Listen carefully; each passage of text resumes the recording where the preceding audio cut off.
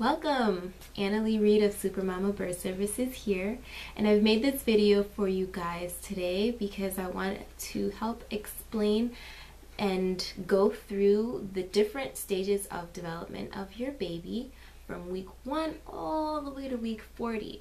We're going to look at the different sizes that the fetus or the embryo is at that time period, compare it to fruit. We're going to see what organs are developing each week, and we're also going to imagine that if we had a little window inside of the uterus to watch what baby's doing each week, what would we see? Let's go ahead and get started. Week 1 to the end of week 2 is called the pre-embryonic phase. So we have the pre-embryonic phase, the embryonic phase, and the fetal phase. And in the pre-embryonic phase, you can see here at the top there, it's fertilization 1 week, 2 week, 3 week, 4, 5, 6, 7, 8, 9, and that's 12 down there at the bottom.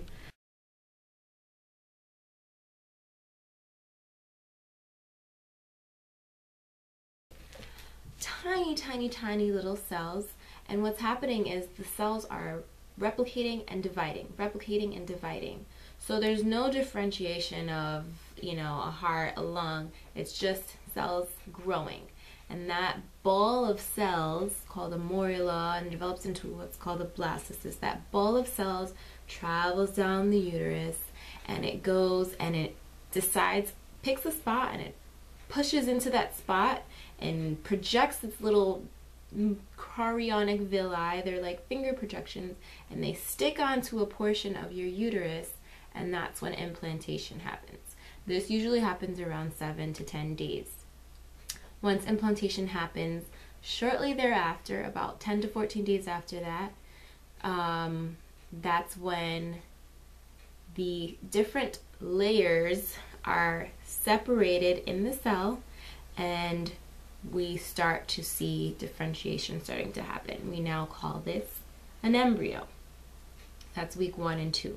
In week 3, our embryo is about the size of a tiny seed. That is a chia seed, and that's about the size of the embryo in week 3. In week 3, the first system of the body that develops in the embryo is actually the circulatory system. So the heart, the lung, the vessels of the heart are going to start developing around week 3. Also, the brain begins to develop around week 3. Then we move on to week 4. In week 4, baby is about the size of a poppy seed. Now, we look at comparison of the poppy seed to the other chia seed. It's not a whole lot of growth, but something is happening, right?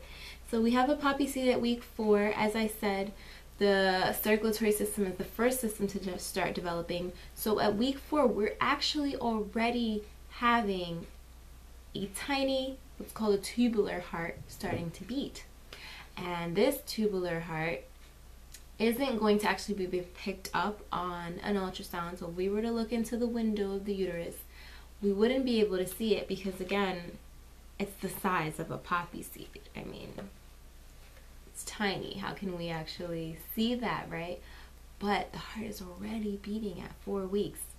So all the other systems are also starting to develop around 4 weeks, 28 days. Respiratory system is starting to develop. The digestive system is starting to develop.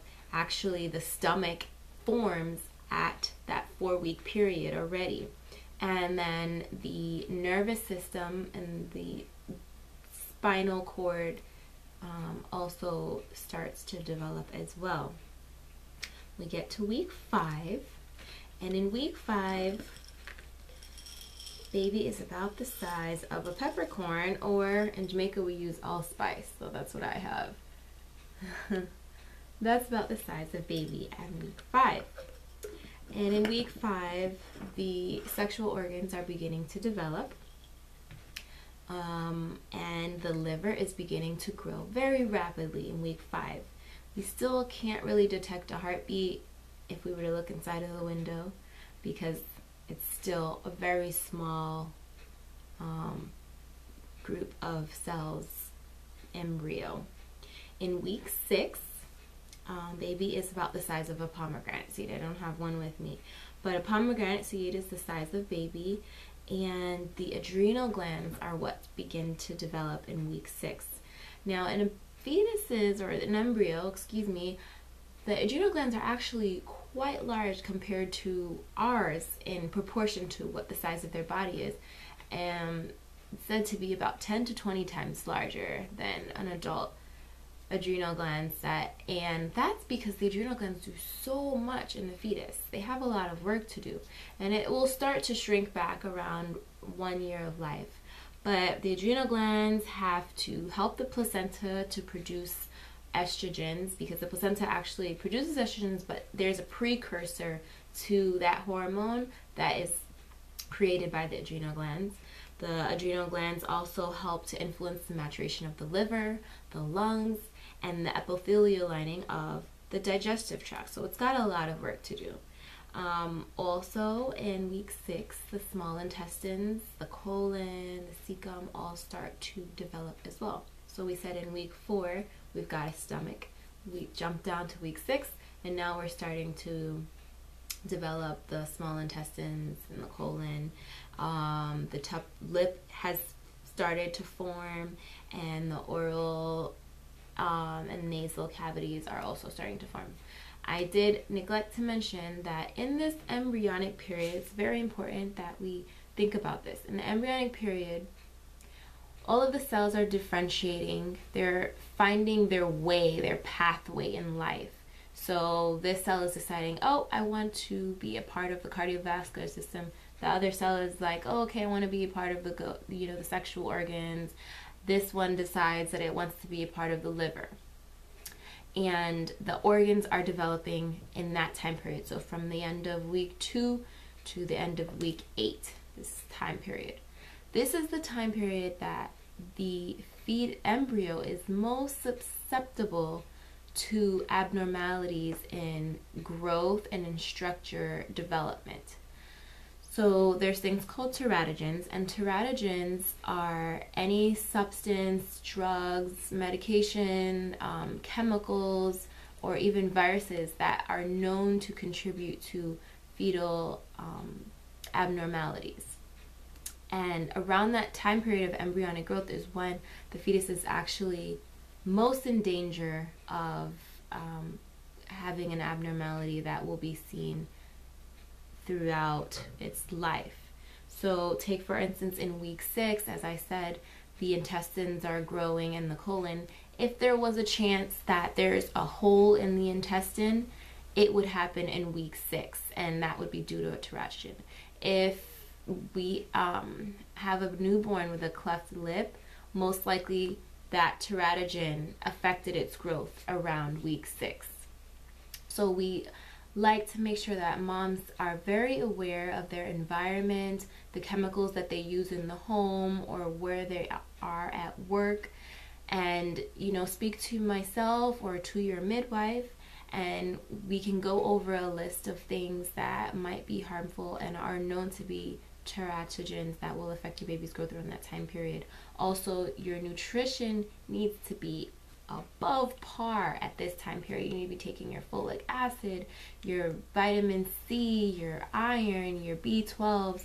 All of that needs to be incorporated into your diet in a very extreme level around this time, because this is the time that your baby's growing the most and it's differentiating, and you want that brain development to be on par. You want the livers and the kidneys, and it needs to be. So if we were to look inside the window of the uterus at 6 weeks, we would definitely see a heartbeat. It will be a very small one again, but the ultrasound can pick up the echo waves of the heartbeat. So it would be picked up, and an embryo would actually be visible now at 6 weeks. Now we're moving on to week 7, and the embryo is about the size of a blueberry. In week 7, we see the sexual organs beginning to differentiate even more. So again, if there's a teratogen that's going to affect the structure of the embryo, in week 7 it's going to affect the differentiation of the sexual organ. So there can be confusions of male, female parts around this time period. The rectum and the anal canal are also being developed in week 7. And if we were to look inside the window of the uterus, we would see eyelids on the little embryo. You're not going to see any concaveness of the eyeball because there's no eyeballs, just the eyelids on the face, and you'll see little arm buds sticking out of the embryo as well, week 7. Moving on to week 8, our embryo is now the size of a little kidney bean. And the organs that are developing in week 8 are finishing the development of the anal canal and the intestines, and the fetus actually, or the embryo, excuse me, can actually move now at week 8. So the motor skills have been developed around week 8. You're not going to feel the movement of baby at week 8 because, again, it's the size of a kidney bean inside of your uterine mass. You're not going to feel it, but baby's actually already moving at week 8. It's pretty amazing. If we were to look inside of the uterus, we would see that those little arm buds that I spoke about in week 7 now have fingers. So they're webbed at this point in time, but you can see the development of fingers around week 8.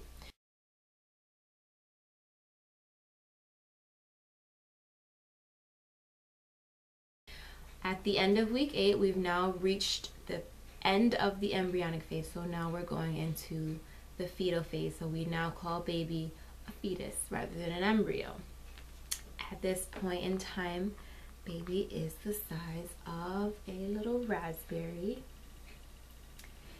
and the external genitalia are becoming more well developed at this time. It's not suggested to try and do a gender scan at week 9 because you're not going to see genitalia on a raspberry, right? But usually around week 12 is when you can attempt to determine what the external genitalia is in the fetus.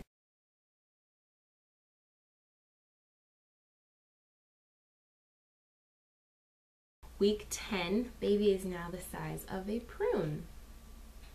And if we look at the size of the 10-week fetus versus a 9-week fetus, it's pretty significant. The bladder sac is forming, the kidneys are developing more, and baby is actually starting to pee just a little bit. But because the kidneys are more well developed and we now have a bladder to hold the urine, baby is now peeing a little bit. Not the same kind of pee that we do, but it is urine. And if we were to look inside of the uterus, we would see little fingernails starting to grow on the fingers that I just spoke about. The fingernails start to grow at the bottom of the nail bed, obviously, and it's not until about week 36 that the fingernails actually reach to the edge of the finger. But nevertheless, you can see that there are fingernails there. So we go to week 11 and week 12, and baby is now the size of a lime and the size of a plum. In week 12, like I said, you can now see that the external genitalia is more developed.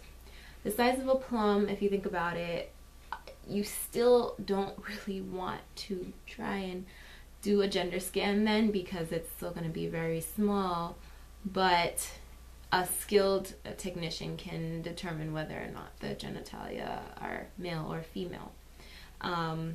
You'll start seeing hair on your baby, and you'll see that the skin of the fetus is very pink and it looks very delicate. It's like thin. And you also see tiny little movements of the chest if you were to look inside of the window of the uterus around this time. Then we go to week 13, 14, and 15. And in week 13, baby is about the size of a lemon. And in week 15, baby is about the size of an apple. you can see there's quite a significant difference in the growth of a 13-week fetus and a 15-week fetus. That time period of growth is quite significant because it's a lot more rapid. You know, we're going from a raspberry and a prune to a lemon, right? So there's a lot of growth in this time period, and the kidneys are now even more developed, and baby is peeing a lot now. So there's lots of urine. As I said before, it's not the same urine that we excrete. Our urine excretions are waste products, right? But in a fetus, the waste is actually going to the placenta. The placenta is doing the waste exchange between mom and baby. The urine that the fetus produces actually is literally just fluid. It's practicing, you know, the kidneys flushing out the fluid in the body. And if we were to look inside of the window of the uterus at week 15, we would see that the lower limbs are more well developed at this point in time. I haven't yet mentioned that in a fetus, the development is actually from head to toe. So it's called cephalocaudal development. And what happens is, because of the way the fetal circulation is set up, the nutrient and oxygen rich blood that comes from the placenta to the fetal heart actually goes to the upper extremities first, and then the leftovers kind of trickle down to the lower extremities. So as you might have heard me say already, okay, the fingernails have already developed, but the toenails won't develop until about week 18. We've already seen the arm buds earlier in week 6, but I'm not now talking about the lower limbs all the way until week 15. And that's because of the way that the circulation of a fetus just happens.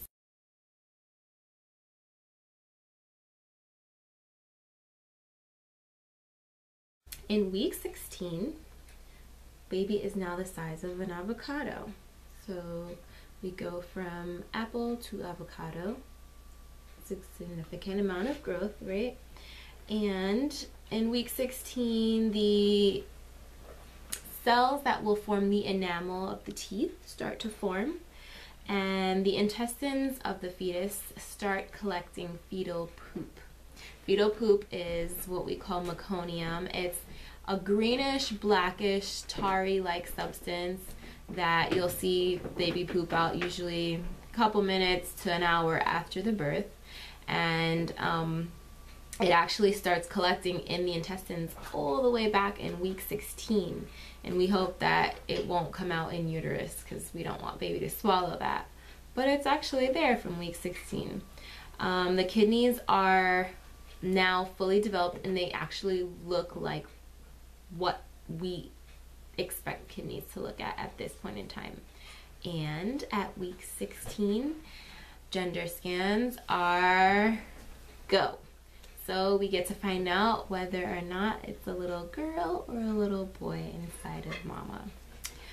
The skin is still transparent, but the cool thing about looking at a scan week 16 is that you can see little blood vessels inside of the fetus. So you'll see the skin, it's translucent, and then there's like little blood vessels that are visible. And around week 16, you will definitely see fetal movement inside of the window in the uterus.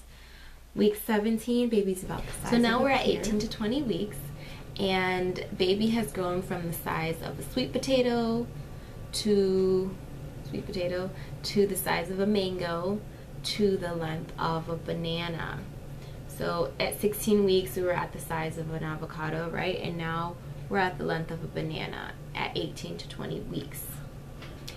18 to 20 week period is also very important because this is the time period when surfactant is now being produced in the lungs. Surfactant is a protein that coats the little lung sacs, the alveoli in the lungs, and it allows the baby to be able to breathe outside of the uterus. So around 18 to 20 weeks is when we start looking forward to getting past that marker where we have enough surfactant and the lungs are well enough developed to say, okay, baby's now viable outside of the lung. Like babies will be able to survive, God forbid, outside of the lungs, right? Also, 18 to 20 weeks, the heartbeat is detectable through a beatoscope or a stethoscope. So it's louder, it's stronger, it's bigger, it's more present. If we were to look inside of the window of the uterus at 18 to 20 weeks, we would see that baby is definitely moving. Obviously, by 20 weeks, even a first-time mama should be able to feel baby moving. We'll see baby moving, you'll feel baby moving, and it's gonna be just a lovely experience for you. Baby is also going to be covered in lots of vernix in 18 to 20 weeks. And vernix is basically a white, creamy, it looks like a waxy substance when a newborn is born. But what vernix does is basically it coats the body of the baby from head to toe, and it protects the baby from the amniotic fluid inside of the uterine cavity. You know, think about yourself being inside of the bathtub for 2, 3, 4, 5 hours. It's kind of the same thing, you know, you get pruny, scaly, whatever the case may be. Baby needs to be protected from the amniotic fluid to protect it from being, you know, having chafing and hardening of the skin, and friction even against itself.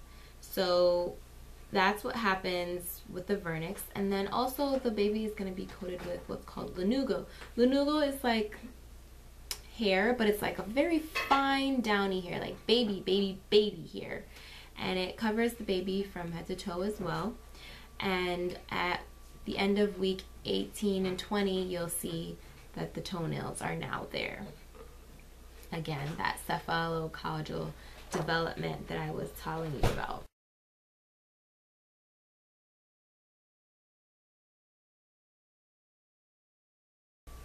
So now we're at week 20 to 24 of development, and baby has grown to the size of a pomegranate, the size of a papaya, and the size of an eggplant.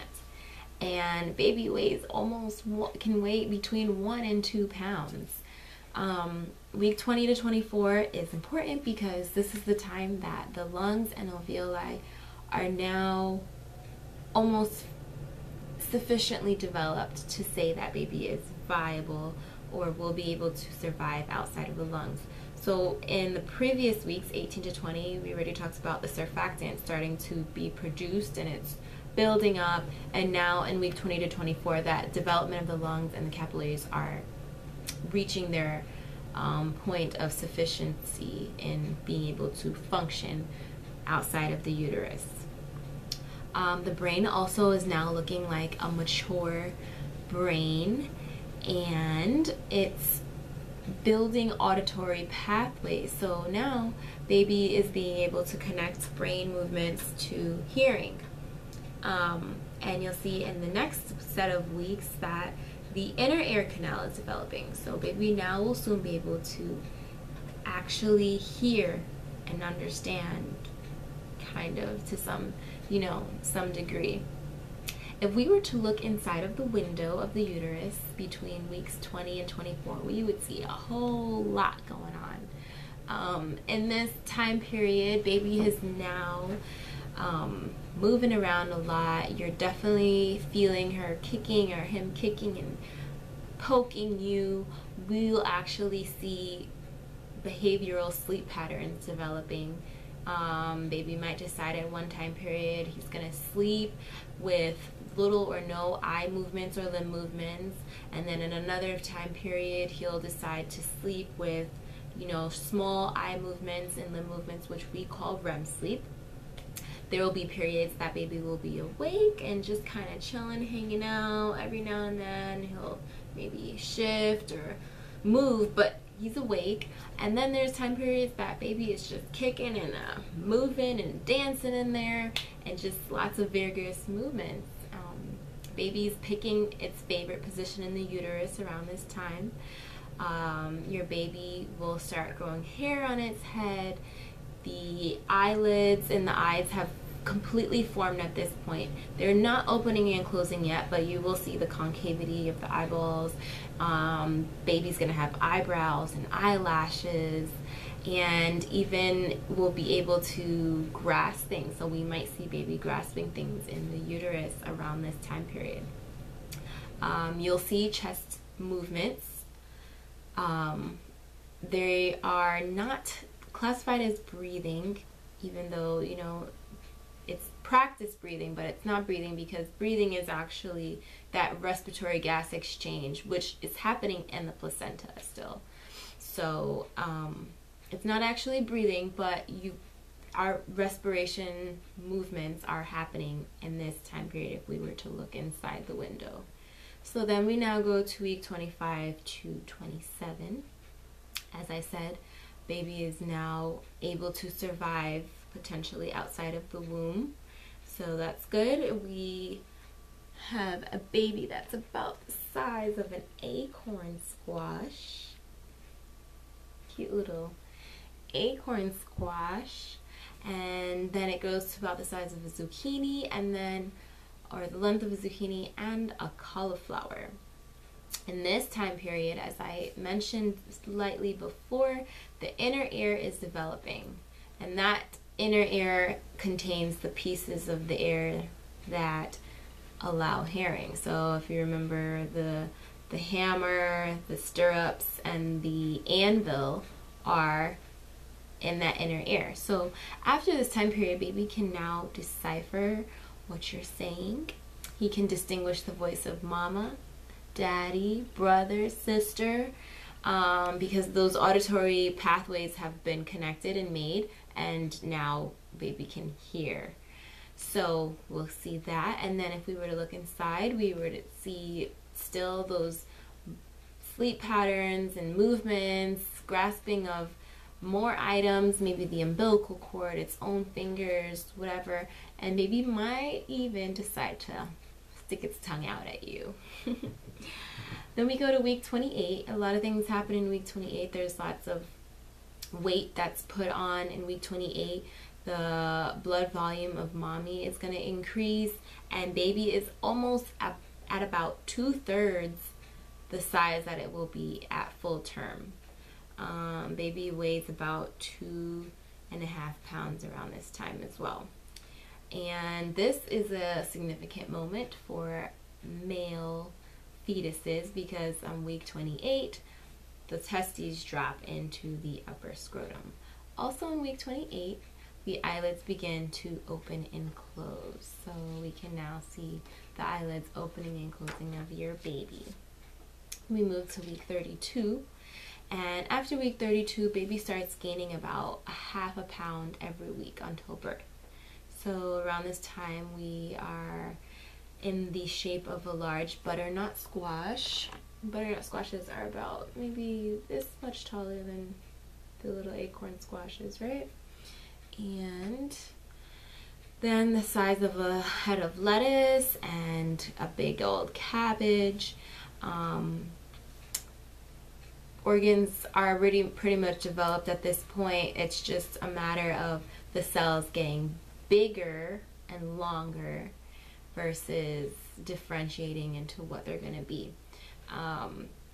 The baby's fingernails and toenails are now growing out to the ends of the fingers or toes, and the baby's starting to look a lot fuller because that subcutaneous fat is filling up the areas between the muscles and the tissue. We call it brown fat, but that's being laid down in these 32 to 34 week period. Then in 34 weeks, baby's about the size of a pineapple or a cantaloupe, and the lungs should be completely fully matured by then. And we skip down to 36 weeks, baby's about the size of a honeydew melon or a cantaloupe, and it's about 5.5, 6.5 pounds around week 36. The skin starts to start looking pale, the body is more full, the lanugo starts disappearing, the vernix starts disappearing, and the hair is growing. You can see that the hair is growing on the head. Also, If we were to look at the soles of the baby's feet and even the palms, we would see that creases are starting to develop. Something significant about that is that when we are looking to see the gestational age of the baby at birth, if we suspect a preterm baby, we'll look at the soles of the bottom of the feet, because preterm babies don't have any creases in the soles at all. But as baby reaches terms, more creases start to form into the soles, and that's one of the indicators. So that's at week 36. And then from week 38 to 40, we see baby growing more and more, and baby gets to the size of a big old pumpkin, and then the size of a watermelon, usually weighing around 7 to 9 pounds at around this time. The skin is more smooth and it's pink. The baby is fuller. Vernix is usually only found like in the creases on the skin. Lanugo is completely almost gone. You only find it kind of on the shoulders and the upper back area. And you'll obviously see more creases again in the soles of the feet. And at this point in time, baby's almost completely filling up your uterus's space. So there you have it, up to week 40 of fetal development.